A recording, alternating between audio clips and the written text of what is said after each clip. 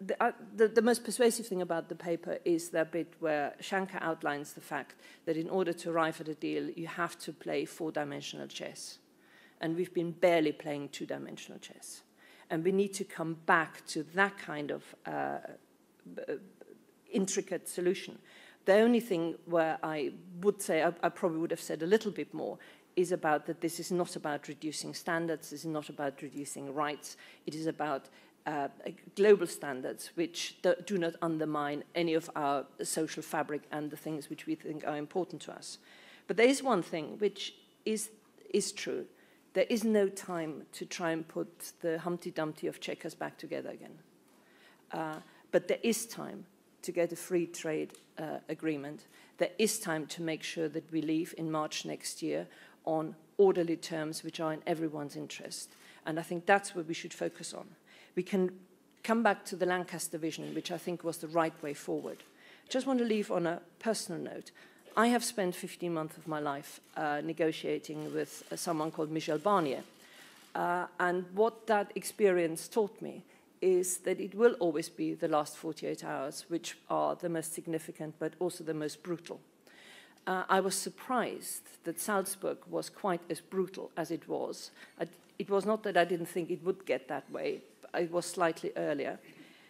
I'm glad there are two women on the panel here this morning, because I do wonder whether the 24 men would have behaved quite the way to a British Prime Minister and the humiliation about tweeting out pictures of cakes. So what I would just say to my fellow Europeans, Brexit is important. It's important for us and for you to get this right.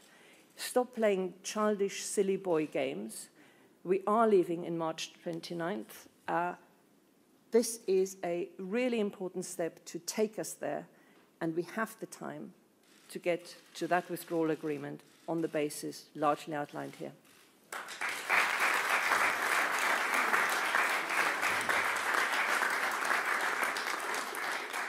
Gisela, thank you very much.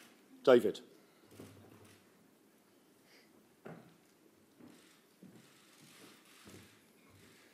Well, it's a pleasure to be here in support of IEA report number 95. It's a certain Soviet connotation to that. But, and can I start by commending what Gisela has just said, and I think that demonstrates quite how a matter of national interest like this completely transcends party political interest. Now, as Shankar highlighted in the report, and in detail when you read it, you'll see it, the global trading system is going in entirely the wrong direction.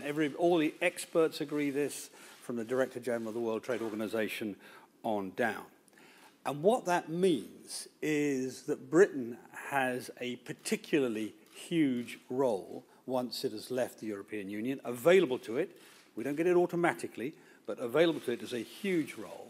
And this amplifies the effect of any free trade policy we have. It amplifies the effect in global terms, and it amplifies it in British terms.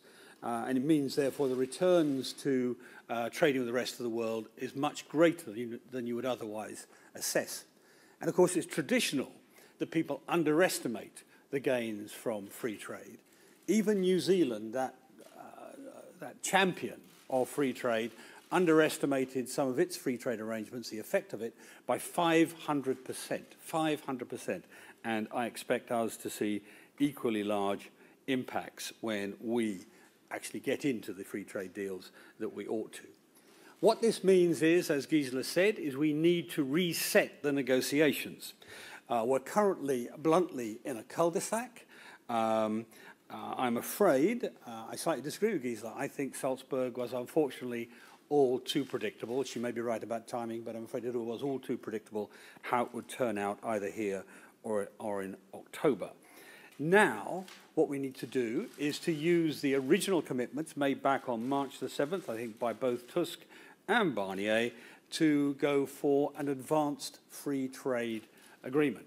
And the reason that this is called Plan A+, is what we need is an FTA+, a free trade agreement plus.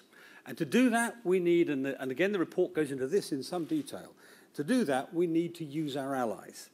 As Shankar said, the rest of the world does not see European negotiation as a gold standard. Just the opposite. They see it as an outlier. They see it as anti-competitive. They see it as protectionist. Incidentally, one of the reasons that many big companies like European negotiation is precisely because it is protectionist. There's a tremendous case study in here of the REACH, the chemical standards, and how that works, and really how even the Commission recognise that it's ineffective and bad. Now, I don't agree with every word of what Shank has written. It would be very surprising in 130-odd pages that two different people would agree the same. But I agree with 90-odd% of it. It's probably true to say that if this had been the white paper, I'd still be in government today. So we need to take a model like this. We need to grasp the Brexit prize, and we need to act properly for the enormous benefits that are to be had from a proper free trade policy. Thank you.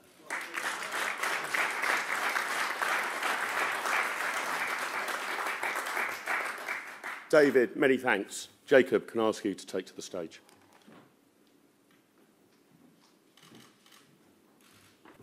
Well, ladies and gentlemen, it is gloriously appropriate that we are talking about free trade in the Gladstone Library, because Gladstone got rid of more tariffs in his budgets than any other Chancellor of the Exchequer in history. And he took over 4.5 hours to do so, which you'll be glad to know I'm not going to do.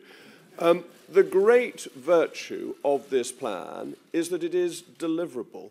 It is based on precedents and extending what is already done, and it works towards a Brexit prize. Keep that phrase in your minds, because so much of what we have about these negotiations has been about managing decline, has been about how do you have the least bad Brexit. This is about how you have a fantastic Brexit that sets us up for the next generation and ensures our prosperity. So it's a really exciting and good paper looking at Britain's position not just in the European context, but globally. And the key to it, to my mind, is that it is deliverable. Bear in mind, as David says, this has been offered to us by the Commission. They have offered us the best trade deal they have done with any country ever in the world. So if you want to call it Canada Plus or Super Canada or Supercalifragilisticexpialidocious Canada, that is what is being aimed at, and it's being offered as long as you can solve the Northern Ireland question, which I think the ERG did a week or so ago. So you've got Northern Ireland solved, you've got a free trade deal, you've got something that is deliverable. And then the question is, will it work within the country at large? Well, we know that Chequers won't. And we know that there is nervousness about leaving purely on world trade terms. So if people are focusing on what the real options are after the EU has comprehensively snubbed the Prime Minister and the country, then the real option that faces the nation is, do we have a free trade deal or do we leave on world trade terms? And I think that reality, that consciousness, will ensure that if this got to the House of Commons, it would be passed. So it's not just deliverable in terms of the European Union, it's deliverable in terms of British public opinion, and it's deliverable in terms of parliamentary votes. I think this paper is therefore the most exciting contribution we have had to this debate in many months. Thank you.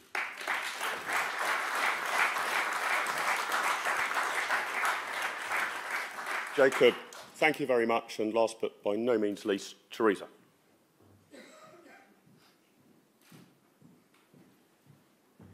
Thank you. Well, I'm delighted to be here to commend this very impressive piece of work. Whilst there are one or two minor points where I diverge from the paper, the overall plan is a sensible, practical way forward to delivering the right Brexit outcome.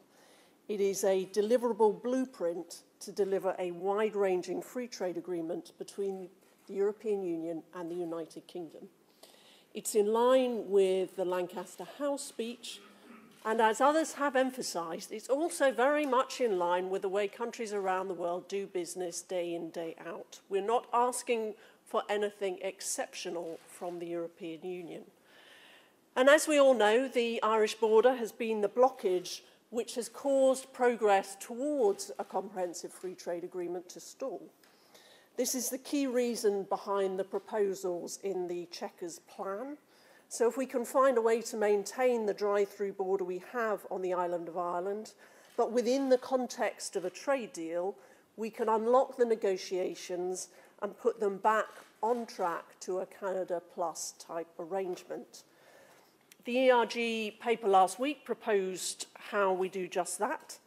The approach set out in Shanker's document today has a number of similarities with the ERG plan, though it takes a different approach in certain respects, for example, on continued harmonisation of rules on animals and food between Northern Ireland and the European Union.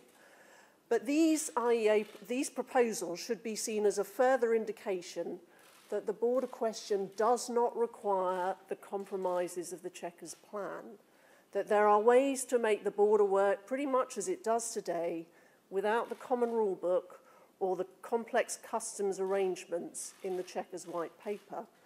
And this can be done within existing technology and within existing legal and administrative procedures. So we can legitimately seek a free trade agreement with the EU whilst maintaining a free-flowing border without harming the integrity of the single market. That's what the ERG paper set out to do, and today this document is making the same point, albeit with a subtly different plan to answer that question. And I think also today's report makes the vital point that actually around the world there's a trend towards reducing the cost of customs compliance, making it more streamlined, making it more based on systems rather than individual transactions. So it would be a great pity if the entire future of the United Kingdom's economic relationship with its European neighbours was to falter on the basis of customs paperwork, which is becoming increasingly easy to do across borders around the world. So I think a very good message to take away from today's event and from the report that it's here to launch is that it's time to put a draft free trade agreement on the table in Brussels and start some serious negotiations.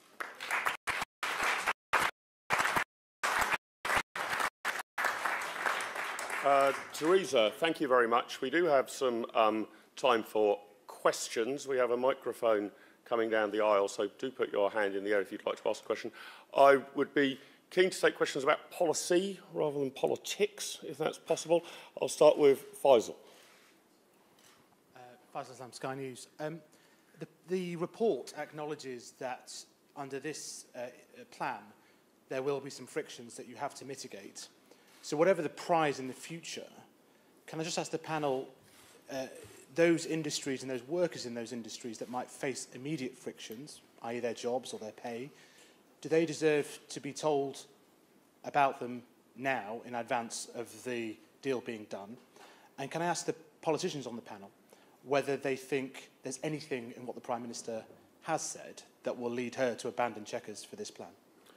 Faisal, thank you. I'll start with Shankar and actually then just work down the panel. Thank you for that question. Shankar. Thanks for that question.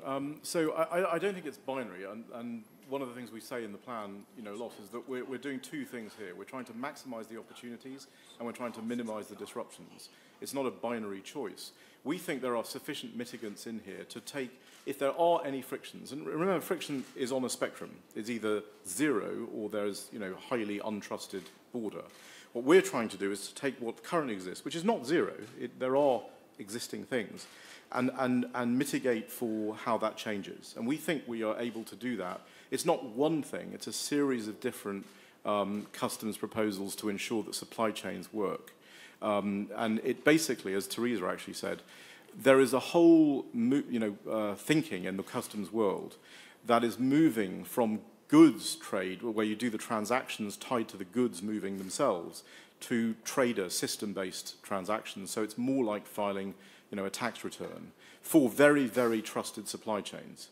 And so we think that it's solvable. We think you can do that. But the bigger question is, if you can do that, if you can increase those frictions only a little, there's a minimal amount, the real question is, do you then, because you can do that, keep the options, the opportunities on the table? And that's what I think is the most important thing. And I think that's what's been most missing from the debate. Geeta, I wonder if I can ask our panellists as well on Faisal. Just very quick response, Faisal, because you've just highlighted one of the things which has bedeviled these whole debates. You sort of talk about mitigating friction, and then as a good journalist, you want to know how many jobs does that equal. And as the paper explains, it's a kind of four-dimensional chess you're playing here on making these arrangements. And if you talk to the big companies, you know, if you talk to your BMWs, your VWs, who need global supply chains, they just want to know what the rules are, and they will meet them. And so there will be things done differently, but I'm afraid I can't help you with a headline which says this will be 7.5 jobs. David. First thing to say is there are frictions now. In Northern Ireland, there's an invisible border, but it's not no border. There's a VAT border, an excise border, a whole series of forms you have to fill in. And if you're not a British citizen or an Irish citizen, you cross the border, you might also find that there's a personnel border too. If you want to talk about the continental border, if you look back through your own television archives, you'll find 35 days of delays at Calais because of a French strike, I think in 2015. So there are frictions now. Let's not pretend they're not. Secondly, so the frictions are not lethal. They're just things to be managed. And I thought one of the interesting examples of that just recently was, I think it was BMW, one of the car firms anyway, announced that they were going to move their annual maintenance period to immediately after the Brexit day. And this was held up as, oh, look at the damage. But they always have their annual maintenance period, and it lasts for weeks, I think. So if they can handle weeks of delay because of their maintenance, why can't they handle hours of delay because of an irritating French customs official? In terms of what we say to the workforce, well, the first thing we say to the workforce is we're not going to exaggerate the cost of borders to ridiculous levels, which is what's happened so far in this debate. We have seen numbers about the costs of friction at the borders which are just unbelievable. And if you want to test that, go talk to the Swiss, who will give you numbers that are about 1% of what are being claimed by those who try to make a scare story out of this. Thank you. Jacob. Thank you. I'd follow on from that, that 6 seconds of delays in goods coming in via Southampton.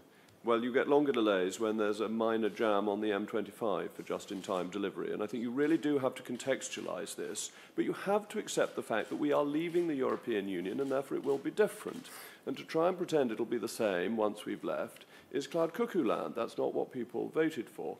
On your question of will the Prime Minister accept this, well, I think the Prime Minister is a lady of singular wisdom and therefore is likely to recognise the reality that Chequers doesn't have much support, either in this country or abroad, and that this plan solves all her problems. And with her wisdom and insight, I'm sure she will be thinking very carefully about adopting it. Theresa. I think it is we approach these negotiations fully informed about the consequences in terms of our economy, but what today is about is demonstrating that actually consequences for our economy can be incredibly positive if we seize this opportunity to agree a free trade agreement. And it is important to put in context, you know, the source of the dispute, i.e. the formalities and the frictions that come with a customs barrier. And I think, you know, the detail of this paper puts forward some credible and practical and convincing solutions to ensure that we reduce and minimise that friction within the context of, as Jacob points out, a different relationship between the UK and the rest of the European Union than has been the case in the past. Thank you. Let me come back to the floor. Gary, if you can just wait till the microphone gets to you, Gary.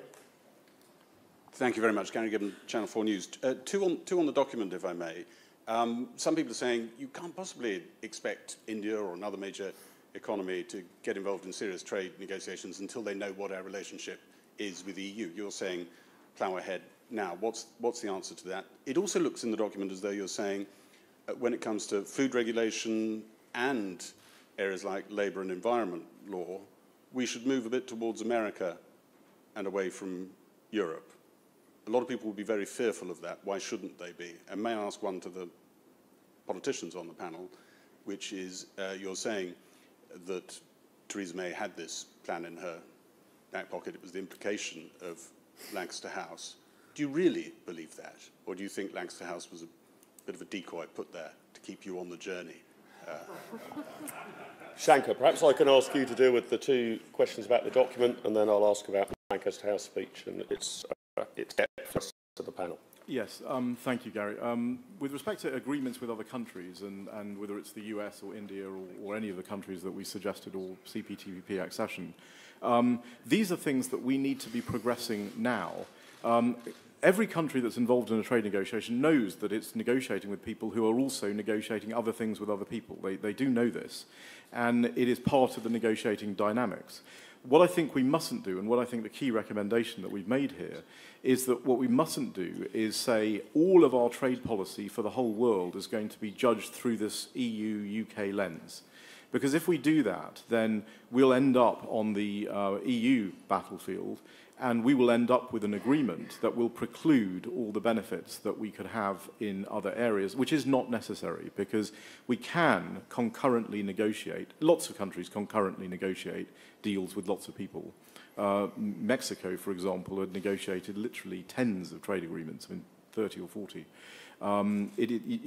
You're capable of doing this. And there's a huge advantage to doing it, because actually, as we've said, the pillars of our trade policy that I've suggested, the unilateral, bilateral, plurilateral, multilateral pillars, they can mutually reinforce each other. They can help you get a better deal with the EU.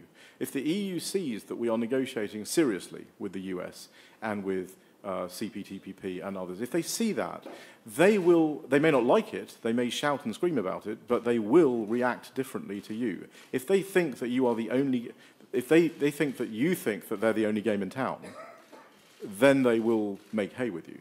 And I think that is what is happening, and that's a problem.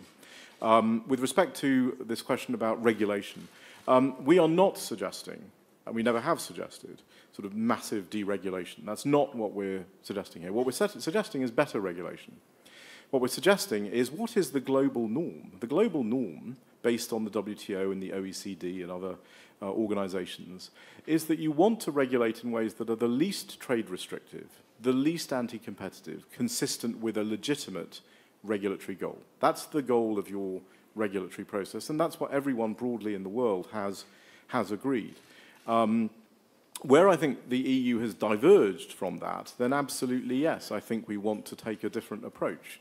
Because actually, when you regulate in ways that are anti-competitive or trade restrictive, you destroy wealth out of the economy, and I think that's happened in the EU 28 over the last few years.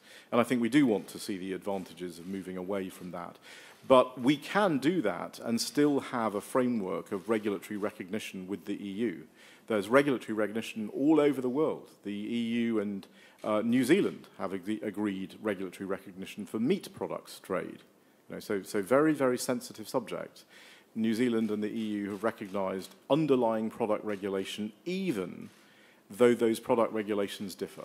So it is capable of happening. They can do it. And that's what I would recommend. Should I take the political question? Please do, David. Well, on regulation, the issue is who decides. And the regulation will be who decides.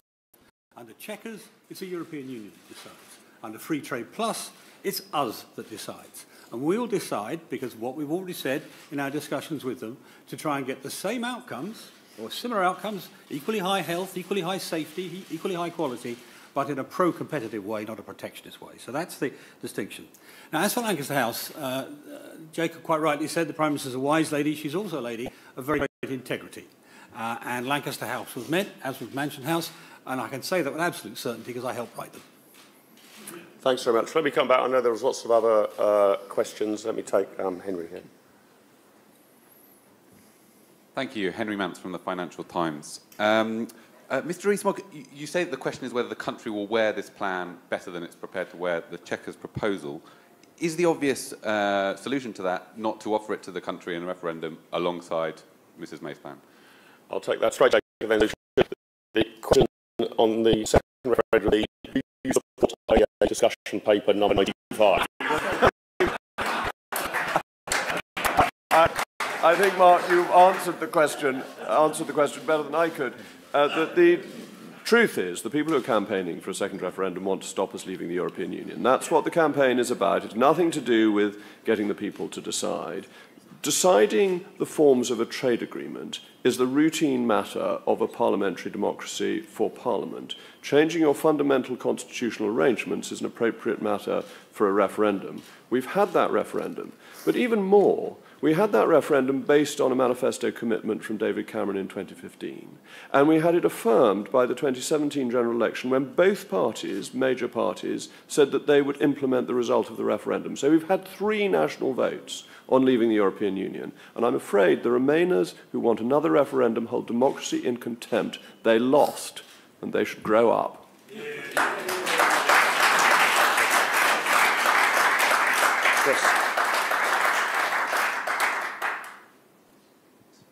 It's Chris Morris from BBC. Shankar, I note your report says that you admit many of the things in it are minority opinions. You say, beware the economic consensus, the IMF, the OECD, the government's own analysis. And that applies in many ways, I think, to your solutions in Northern Ireland as well, on the Irish border. I'm genuinely interested in why do you think all these other economists and experts have got it so wrong and you've got it so right?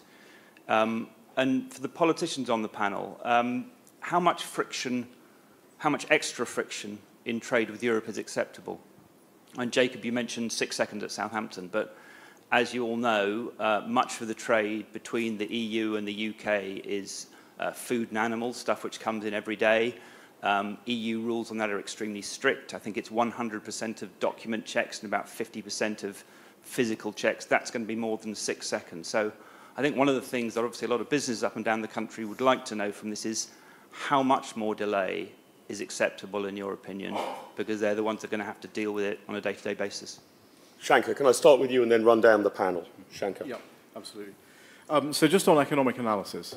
First of all, it is not just us that believe that there is a benefit to, if the UK is able to adopt an independent trade and regulatory policy and therefore reduce barriers around the world, that will give a significant economic gain.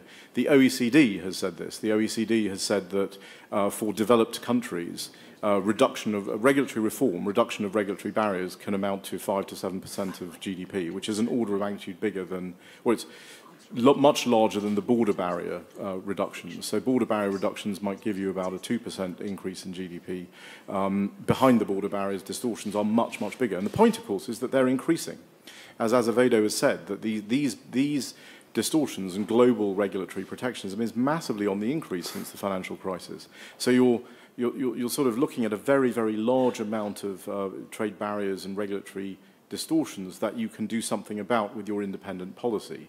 If in fact that wasn't the case, if the world was going fantastically well and the trading system was doing fantastically well, then clearly that gain would be much, much less, and that's what we say in the paper. I would say that there have been all sorts of economic analyses done about things like the euro, done about things like the ERM, done about all kinds of different policy decisions that a country could make that have been frequently wrong. The point that we're trying to make is it's very, very hard to model this. And David gave the example of New Zealand and the underestimate. The New Zealand report on its trade agreement with China underestimated not only by 500%, what they said is New Zealand would reach a level of exports in 20 years that they actually reached in 20 months.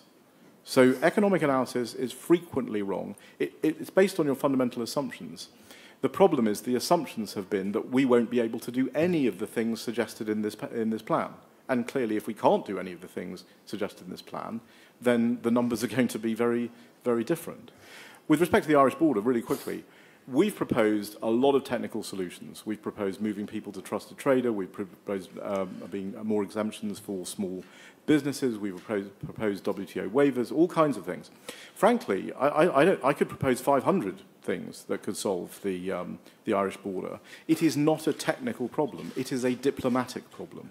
And one of the things that we have suggested is what we actually need to do is to have pragmatic people on both sides of the border who are willing to listen to technical solutions and give them a fair hearing. And if that happened, I think we could solve this problem much, much more readily. Thank you. Gisela and the politicians on the panel, the sort of question of how much friction is too much friction, I suppose. No, I think Theresa maybe Theresa. will come to that one. the key challenge is to minimise friction, whether it's Dover or whether it's in relation to our land border. And today's paper has, clear proposals for doing that. And you have, it's not just the IEA saying this. You have both the head of HMRC and the head of the Revenue in the Republic of Ireland saying they don't need physical infrastructure at the border. You see a trend throughout the world to, essentially adopt a similar approach to customs declaration as companies already do regularly with VAT returns. There are all sorts of ways in which, with political will, we can ensure that our borders function effectively just as well after Brexit as they do now. And I think we also need to remember that the European Union is subject to legal obligations it undertakes as a member of the World Trade Organization, and those include the groundbreaking customs facilitation treaty agreed by the WTO and endorsed by the European Union only relatively recently.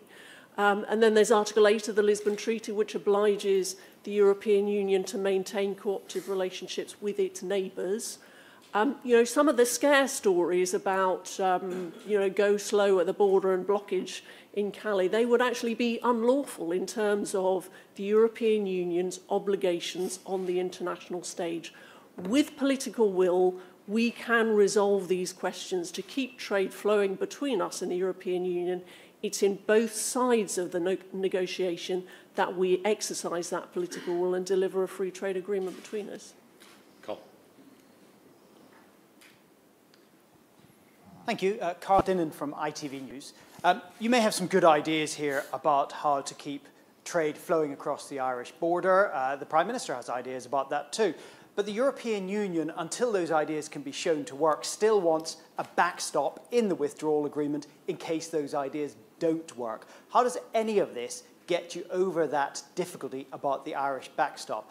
And if I may, one about a broader Brexit policy for the politicians on the panel. It has been suggested that the Home Secretary wants to keep the door open to EU migrants for 2 years after Brexit. I wonder what you think about that. Does it make any difference?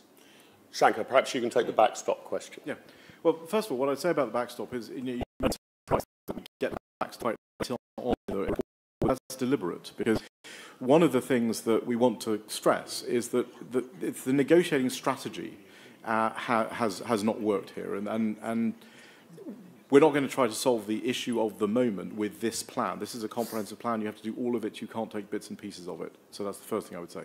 On the backstop, we do present proposals on what the backstop should be, but I would also point out that we have moved from sufficient progress being made on the Irish border in order to get to a negotiation of the future framework for the trade relationship, which is what it was originally about, to the need for a comprehensive backstop, to a backstop that would not have a hard border at all in the whole of the island of Ireland, as opposed to the language that I think makes the most sense, which is not hardening the Irish border consistent with the Good Friday Agreement, the peace process, and the all-Ireland economy, which is what I think we should be aiming for. That being said, I think the only backstop that actually works, and the one that we've proposed here, and people may disagree with it, is you've got to have a free trade agreement in goods. You've got to have zero tariffs in order for the backstop to work. That's got to be done between the UK and the EU.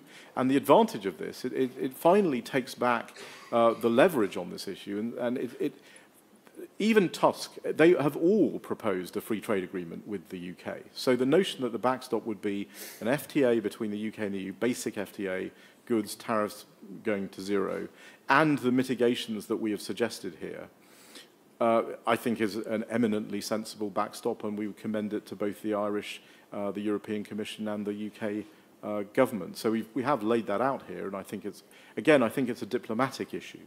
The concern I have about the way the Irish issue has played out is it's very, very dangerous. If there is, in fact, a technical and diplomatic solution to this problem, and what the Irish government have done, particularly by hanging on to this particular issue, is if this results in no free trade agreement at all between the UK and the EU, then the British government is going to be faced with a choice. They're going to be faced with a choice, which is either we're going to have food price inflation because we've got tariffs on agricultural products, or we're going to have to lower unilaterally our agri-food tariffs, which is going to cause massive, and that would have to be on an MFN basis, and that would cause massive damage to the Irish beef industry. So this is a very dangerous situation. I think there are pragmatic and technical solutions to this. I think we should advance them before we have a problem of our own making. Can I just ask any of the politicians who want to come in on the immigration question, the present thinking of the Home Secretary? Gisela.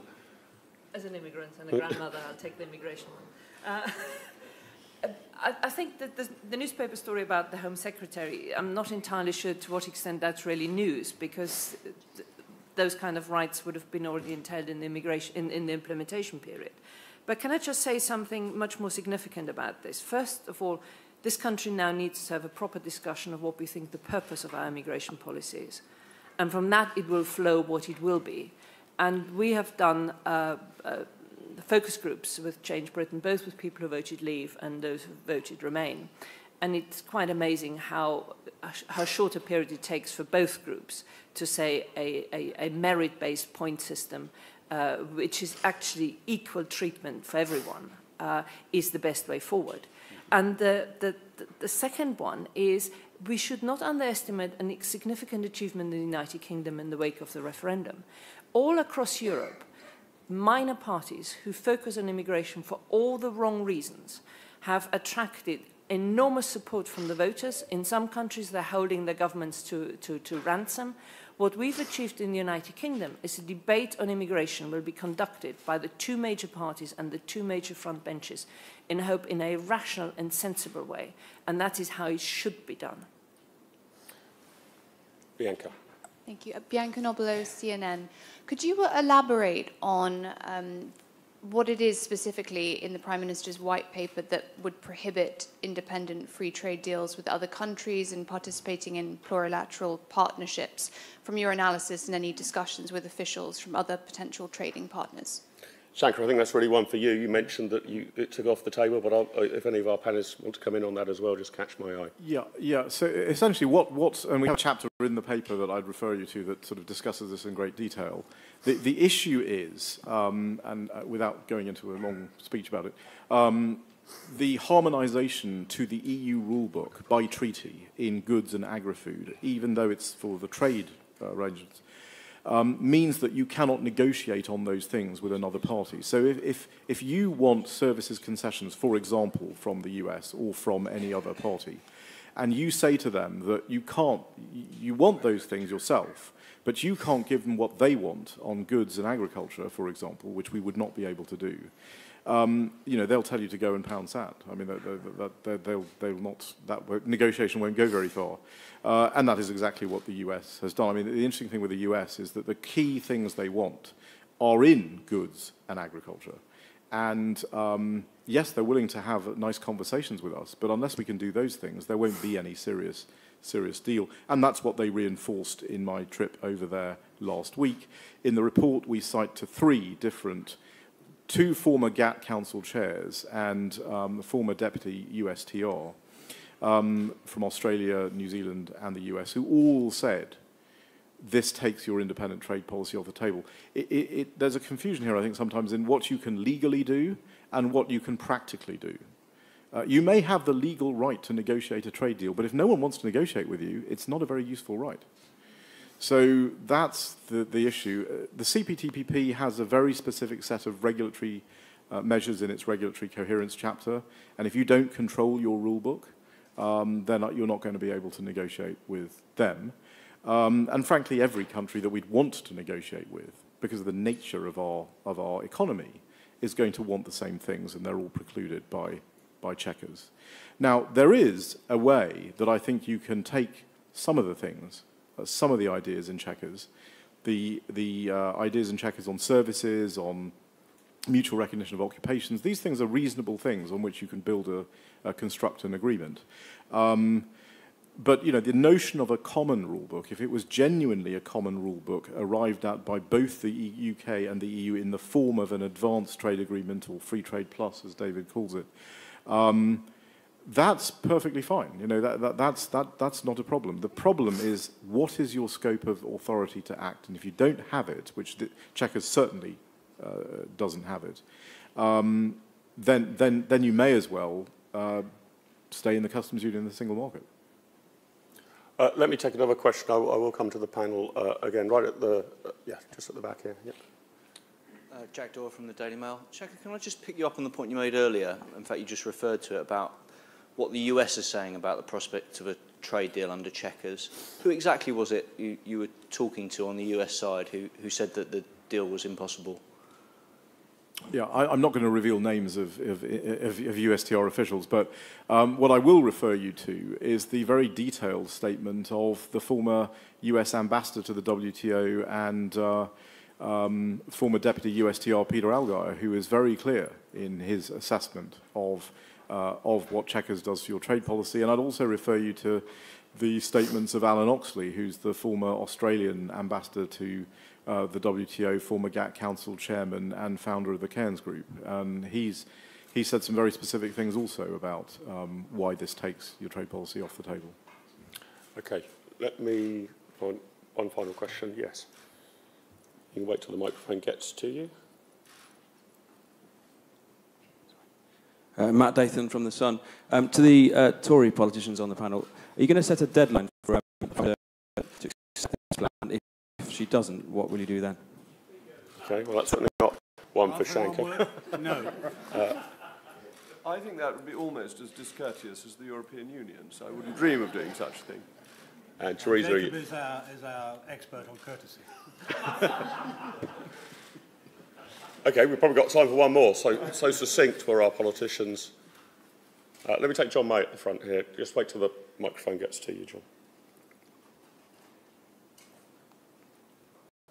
I'm not a politician and I'm not a journalist. I'm a businessman. And I do think it's absolutely essential that the business view is heard in this debate. I campaigned on behalf of Business for Britain in the east of England, and I think this plan represents a route map to the Brexit prize that you referred to, because what business is crying out for, irrespective of what their view is on the referendum, is certainty. And on the topic of friction, which seems to have crept in as a euphemism, all British businesses deal with friction. It's what you do. And they're very successful at doing it. It's one of the reasons why our trade with the rest of the world is increasing. It's also one of the reasons why our trade with Europe is declining, because the regulations that British businesses have to go through are holding them back. My question is a very simple one on timing, and there's both a trade policy and there's a political question to it. We're at the final stages of Brexit. What is the timescale on which it's possible to implement a trade deal, and how quickly would it take to get the political will to do it? Thank you. Thank you very much. Shanker, let me start with you and then go down the panel with any other closing thoughts that you, Shanker, or the rest of our panellists wish to give, but particularly on timetable and the voice of business. John was interested in. I think on the voice of business, you know, we've heard a lot from managers of the UK-EU supply chain, and managers of the EU-UK supply chain will always tell you that what they want is no change. I mean, that's obviously what they're going to tell you. We think there are other businesses, though. I mean, business is not only those people, it's also businesses of the future, it's entrepreneurs, it's global businesses, it's a whole range of people who we don't tend to hear very much from. And I think the role of business in this is to ask yourself, what do you want the world to look like? You know, what kind of regulatory system, trading environment do you actually want for the world? And then to tell the managers of the UK-EU supply chain how they use this big event, which is the UK adopting an independent trade and regulatory policy for the first time. How do you use that to achieve your goals? So if you want, you know, better IP protection, if you want less anti-competitive regulation, whatever it happens to be, how do you use that? I think the problem is that a lot of the big global businesses now are basically just asking their UK-EU supply chains, what do they want? And obviously they're getting the answer, no change. Well, that's not good for shareholders. That's not, I would argue that's not the chief executive doing his job. But again, I think there are these huge potential gains. Now, on the timing question, it's very interesting, this question, because time is a dimension of a negotiation which we have not used at all, and which the Europeans know how to use in only one way, which is to run the clock out so your back is against the wall. We have to learn how to use time in the negotiation. It is amazing to me in any trade negotiation, or frankly any negotiation, how time expands the closer you get to the deadline. So much can be achieved in the final 36, 48 hours. It's extraordinary how much can actually be achieved when people really have their back against the wall. The way we use time to our advantage is by doing the things that we can do that we have control over unilaterally, and also with other trading partners who are predisposed towards us, or who have goodwill towards us. Do as much of those things as you can, so you're setting up the chessboard, and then you'll find that the EU will have a very different approach to your proposals and your ideas. Gisela. I will defer to domestic timings to the three people who still have a vote on all this, which I'm afraid I no longer have. And just add the dimension from the European Union side. We are leaving, and the reason why I think we need to start using time, because they are also up against time, is the European elections next year. You've got to remember that if you look at the composition of national governments across Europe, that will be a pretty Eurosceptic European Parliament they're going to be faced with. I mean, just what kind of MEPs do you think Hungary, Poland, Sweden, Italy, Austria is going to return? You also have got a new Commission, and I think it is much in their interest to actually do those deals with that current set of people within the current set of the politics as it is in ours, and I think we need to use that tension just a little bit more. David. The gentleman who spoke made a very good point that the friction that businesses face is not just at the border, it's all the regulatory friction that exists in their marketplace. And the clumsy and often protectionist regulation that the European Union generates is an order of magnitude greater than any friction at the border could ever be. And in the report, there's a very good example talking about REACH and the various people's opinions of it. That's the chemical regulation. And I'll reiterate Shanker's point that big corporations' primary interest is keeping things as stable as possible over the next few years. They're not taking a very long-term view on this. And, of course, nobody represents the companies that don't exist yet. The real threat of Chequers is to the new businesses, the AI businesses, the genetics businesses, the other high-tech businesses, where we're going to be world leaders, but we're not even going to be deciders over our own regulations. That's going to be done by the European Union, normally against their interests. Timing, it's not just the last 48 hours, it's sometimes the last 48 minutes or the last 48 seconds in negotiation when the pressure really comes to bear. And this is the point, it's the interplay between time and pressure. And what's going to happen in the next few months, because really there's an effective, hard deadline before Christmas sometime, just because of the need to ratify and the need to put in place legislation, the pressure on all sides is going to go up. And people forget, if we end up with a tariff-based World Trade Organization outcome, German car sales in this country will drop by probably a third, something like that. German dairy sales in this country drop by 2/3. And you can do the same numbers for Belgium, the Netherlands, Ireland, you've heard about, French winemakers, and so on. So the pressure will be on both sides.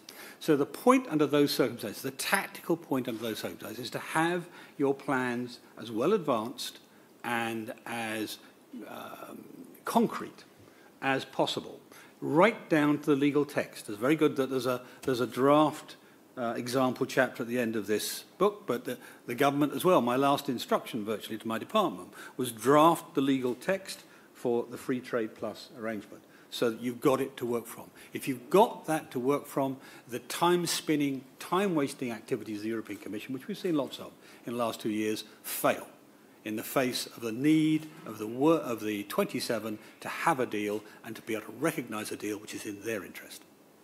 Jacob. I just add to that, it's Parkinson's law that work expands to fill the time available, but it also shrinks to fill the time available. And they will suddenly discover, as David's been saying, that they need to do things quickly and they need to get a move on. And that's what the European Union does. Just remember that the Greek bailout was agreed over a weekend, regardless of all the EU regulations that said it was completely impossible. They sorted out the legal niceties and the cost to the German taxpayer somewhat later. And I'd also refer you to, on the regulatory bit, to pages 25 to 29 of the report. It goes through a number of regulations REACH, MIFID, Solvency II. And the key to remember about all those regulations is that they help incumbents and they make it difficult for competitors. Now, I ought to like them because I'm still the chairman of Somerset Capital Management. And as an established company, MIFID II is fantastic because we can afford to take on a new compliance officer and deal with all this. When I set up my business in 2007, if all these regulations had then been in place, which add no protection to customers of any kind whatsoever, it would simply have made it harder to do, if not impossible. So as a fat incumbent, I'm quite happy. But if I were a thin and hungry entrepreneur, I'd be very dissatisfied, and I think we should support the thin and hungry entrepreneurs. Teresa.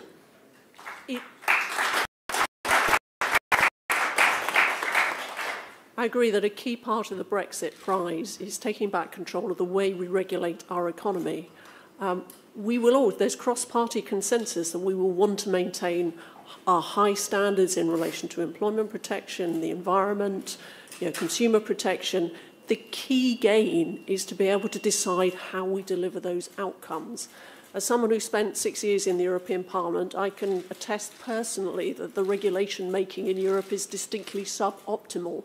And there's a huge potential for growth and prosperity if we regain control of how to ensure that we continue to deliver those vital outcomes, but we do it in a way which is better suited to our own domestic circumstances, which is more efficient, which is less costly, and which promotes rather than inhibits competition.